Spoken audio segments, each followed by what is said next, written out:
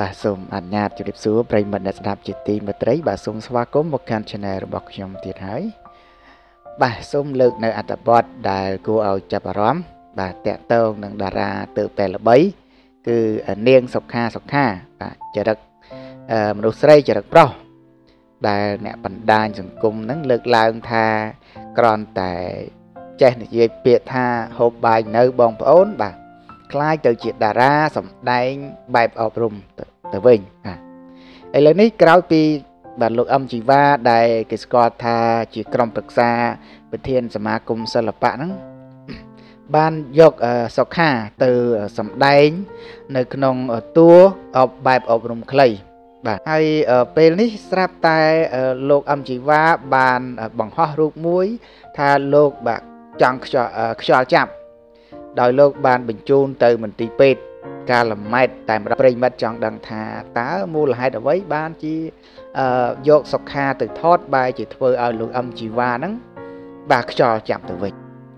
បាទប្រិមិត្តកុំឲ្យខាតពេលយូរយើងតាមដាននៅអត្ថបទនេះដូចទៅបាទឲ្យនោះចេញថតស្ពតថ្ងៃដំបូងសុខាធ្វើឲ្យលោកអឹមជីវ៉ាឈឺចូលពេទ្យដាក់សេរ៉ូមបាត់បាទក៏ព្រោះតែមូលហេតុជឿជាក់ប្រិយមិត្តជាច្រើនជ្រាបរួចមកហើយក្រោយសុខាខ្លាយជាអ្នកថតស្ពតពាណិជ្ជកម្មព្រមទាំងថតរឿងបែបអប់រំខ្លីផងដែរនោះយ៉ាងណាមិញថ្លែងនៅក្នុងពិធីសន្និសីទកាសែតដែលរៀបចំឡើងដោយផលិតផល Uwell កាលពីថ្ងៃទី18នៅ Friend កោះពេជ្រលោកអឹមជីវ៉ាបានឲ្យដឹងទៀតថាតារា TikTok សុខាបានធ្វើឲ្យលោកខ្យល់ចាប់ចូលមន្ទីរពេទ្យការម៉ែតភ្លាមទាំងកណ្ដាលថ្ងៃត្រង់លោកថាក្រៅពីមិនចេះសម្ដែងហើយតារា TikTok សុខាគោខ្លាំងណាស់ក្នុងពេលថតរឿងអប់រំឲ្យផលិតផល Uwell កំពុងតែថតពេលខ្លះនាងបែរជាសុំទៅនិយាយទូរស័ព្ទឬក៏លេង TikTok សិនដល់ពេលមានអារម្មណ៍ល្អទើបថតទៀត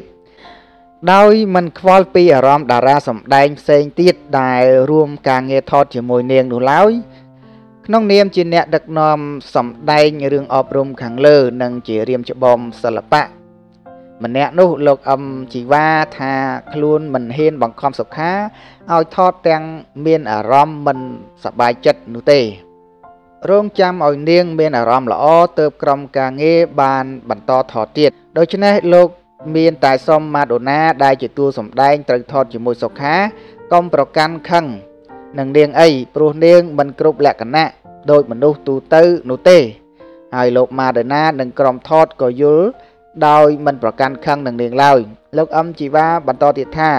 ខ្ញុំហ៊ានស្បត់អត់កុហកទេសុខាធ្វើឲ្យខ្ញុំខ្យល់ចាប់ចូលមន្ទីរពេទ្យកាលម៉ែតព្រោះខ្ញុំទទួលខុសត្រូវមើលគាត់មួយជាប់ទាំងអស់ពេលកំពុងថតគាត់ចង់ញ៉ាំនេះញ៉ាំនោះខាងក្រុមការងារយើងអត់ហ៊ានជំទាស់ចិត្តគាត់នោះទេព្រោះខ្លាចគាត់អត់សប្បាយចិត្តបើអត់បានញ៉ាំយកសុខាមកសម្ដែងម្នាក់ចំណាយស្មើនឹងតួសម្ដែង2ទៅ3នាក់ទោះបីជាសុខាគោខ្លាំងដល់ថ្នាក់ធ្វើឲ្យខ្លួនខ្យល់ចាប់ចូលមន្ទីរពេទ្យកាលម៉ែតភ្លាមក្តីក៏លោកអឹមជីវ៉ាមិនប្រកាន់ខឹងនឹងនាងឡើយមានតែជួយបង្ហាត់បង្រៀនបន្ថែមទៀតឲ្យនាងខ្លាយទៅជាក្មេងល្អម្នាក់នៅក្នុងសង្គមព្រោះនាងកំព្រាឪពុកម្ដាយតាំងពីតូចគួរឲ្យអាណិតគ្នាខ្លាំងណាស់បាទនេះគឺតើតើនឹងសុខាតារា TikTok បាទល្បីព្រោះជេបាទ